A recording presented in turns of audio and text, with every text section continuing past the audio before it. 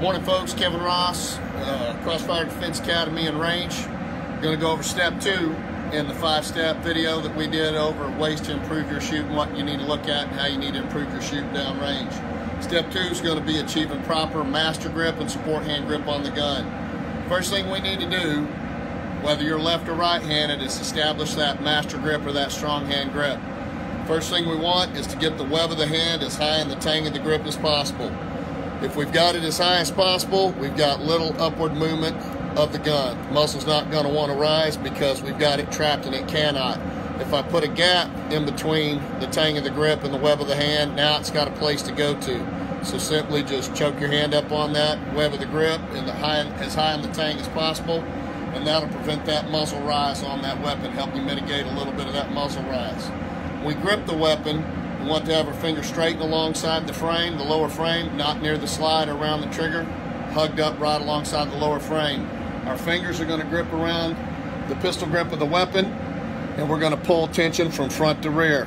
Our strong hand thumb is going to be up and out of the way so that the support hand can access the left side of the weapon. All right. One other key thing that I want shooters to look at is, if able, depending on your hand size and your frame and build, is getting that slide aligned with the bone in your forearm. A lot of shooters will adjust their grip to where that slide is over the top of the knuckle or deep in the well of the hand. If we can align it with the bone in the arm and keep it that way, we're going to mitigate more recoil because we're using our arm and it's recoiling straight down our skeleton, right down that arm and all that mass in my upper arm to help control and aid in recoil management. Now, getting the support hand grip. Like I said, we need to get that strong hand thumb out of the way. To get your support hand on, simply make a knife hand, thumb up, and we're going to index that trigger guard right on top of that knuckle you pop people in the face with. All right, we're going to simply fold our hand around just like we're crushing a racquetball.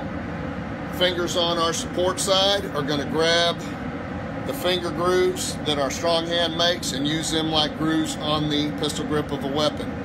And then we are going to attempt to get butt-to-butt contact with both of those hands to where no black of the grip is showing. We want to control as much of the lower surface of the weapon as possible. The reason why is the frame doesn't move, the slide has to move to do proper cycling and operation of the gun. Anytime we index a thumb or something on there and that slide moves, instinctively we hop that thumb. So we want to put it on a surface that hand will not move or have to move. If we properly index both the strong hand and support hand on the weapon, you should have your support hand thumb and your strong hand trigger finger be about equal length.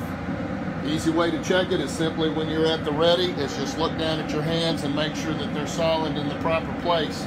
If we've got the support hand thumb too far forward, we got no grip covered.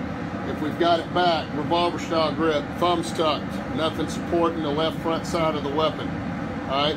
Another problem we also run into is people will attempt to get that and they will drop that thumb, or what we call tucking the strong thumb. When they tuck that strong thumb, the only thing touching the gun and support hand is the fingers on the strong hand side and the thumb on the forward pad of the lower frame. All of the rest of the grip is not taken up. We need to get that thumb out of the way so that we can control as much of the left side of the gun as we do on the right. We're controlling the right side of the gun. We got the back strap, the front strap, right side of the weapon. When we control it with the support hand grip, we want the exact same amount of coverage that we do as with the strong hand. We want that as close to the weapon as possible. If we put anything in between it, such as a tuck thumb, we're going to lose that control of the weapon. Also, once we tuck a thumb or trap a thumb, you have the problem of accessing the controls, such as a slide lock, and trapping it down and locking it back every time it shoots, or potentially failing to lock open on the last round. We do see a lot of that happening out here at the range facility.